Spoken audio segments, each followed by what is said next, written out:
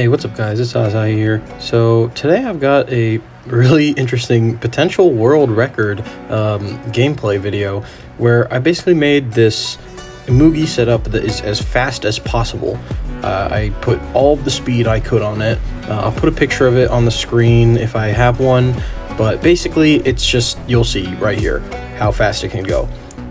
It's mainly from the pilot skills, but also the drone, the modules I have on there, everything is just for boosting speed. And I was able to get 18 beacons this game.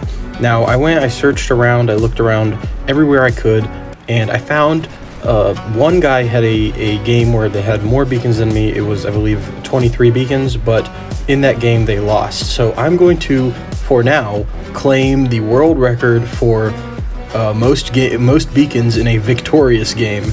And if anybody has some proof that contests that, if you got 19 beacons or more and you also won, then yeah, I guess you now have the world record, because I've not been able to find a game where somebody's gotten more beacons than this.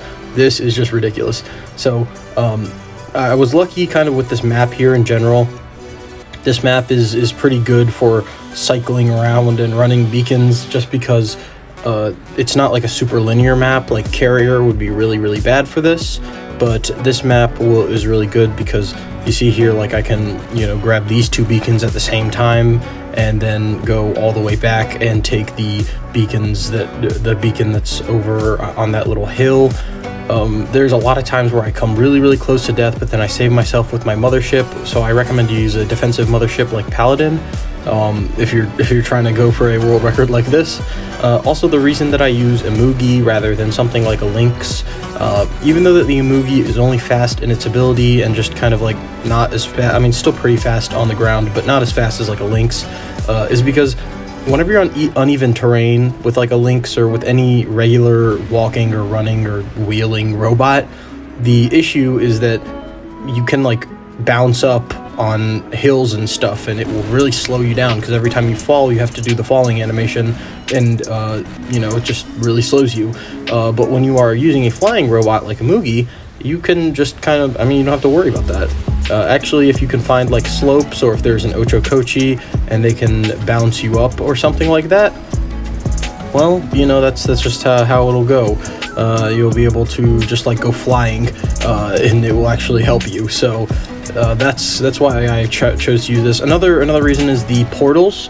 You can you will see me do it a couple times. You don't usually have to do. Oh, and here, this is what I'm showing, like with the uneven terrain.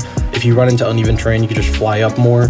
Unfortunately, people with the anti-stealth quantum radar or something, they can screw you up pretty bad, which sucks. But that is why I've got I'm you know, constantly healing myself, and I've got the mothership. And here you're gonna see me use the portal. This is like, basically I can just go back here and grab more beacons using this portal, which again, that's just like a really helpful thing to maximize my beacon getting. So yeah, this is why I'm able to get like so many beacons this game. And these two beacons are really crucial, because usually whenever one team flips them, or flips one of them, they usually flip the other one too. So if I come over to this area, I'm basically guaranteed two. But unfortunately, here is where I die, just barely. I almost was going to get away from that Scorpion, so I have to switch to the Lynx. And the Lynx, again, it's not as good, but it is also very fast, so I am able to do a bit more beacon capping here. But I definitely got the vast majority of them with that Imugi. I was just absolutely beacon snatching, just snatching everything.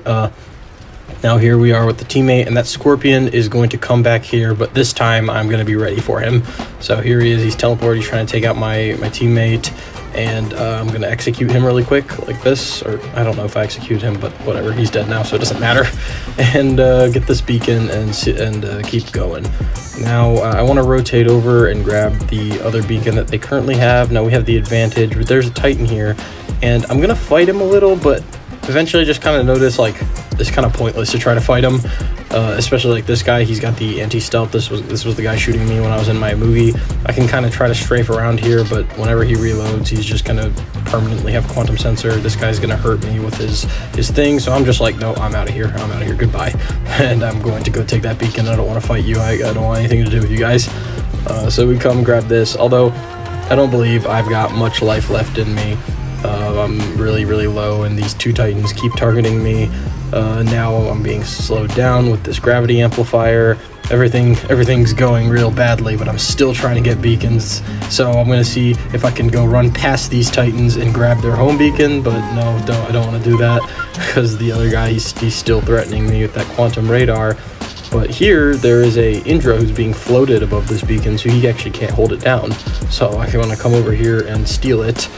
And now there's another beacon being stolen. Again, it's like this right here, this pair of two beacons that are really close to each other. This is going to make it real easy. I think that this world record, though, will be really easy to break when they come out with that new map where it has like 3 beacons that are really close to each other in the center. And you could just kind of like ring around the rosy taking them. But yeah, here we go. We've got this beacon and we're going to go and grab some more. Though this angler, he doesn't want me to, and actually I don't even really want to fight him. I just want beacons. So you know what? Goodbye. You know, I'm just running away from you. You can, if you want to chase me around, you can, but I'm a lot faster than you. So I'm gonna go and grab this beacon over here as well because somebody flipped it while I was gone. And now, look again. We're still running around, still going for our beacons. I didn't think that I lived this long in the links. I do believe I'll eventually die and pull out my rook. But here's just our neutral beacon just sitting here. Why don't I just come grab that? That's like it was made for me, right? So we're grabbing this beacon here. And now there's another one over there. I don't know if I can get to it in time, but I'm gonna try. No, I'm not able to. But at least I can help my teammate out a little bit by fighting this guy. Oh, and these guys are now both using their phase shift, so I thought I could grab it, but unfortunately this guy was holding the beacon. And now I'm going to finally go into my rook and only maybe get like one more beacon before the game ends. This is a really close game. Me running around capturing beacons may have been very, very helpful in terms of, you know, actually winning the game, because as you can see, they actually are beating us on the beacon bar right now. But I keep just going down and snatching all of these beacons. See, they are trying to flip it back so that they can have a 4 cap, and I'm going to come and take this one to prevent that, and we continue to hold our beacon advantage, so we keep draining them. And as soon as this guy dies, I can also maybe go over and take this beacon too. Just absolutely beacon fest here. Now I want to go and get one more, that one to the left over there. And I think that this is basically going to be the last one that we can get because they're meching out now. There's only 2 of them left. So come on, let's go grab that. But my big fat rook, he's so slow he can't get to it.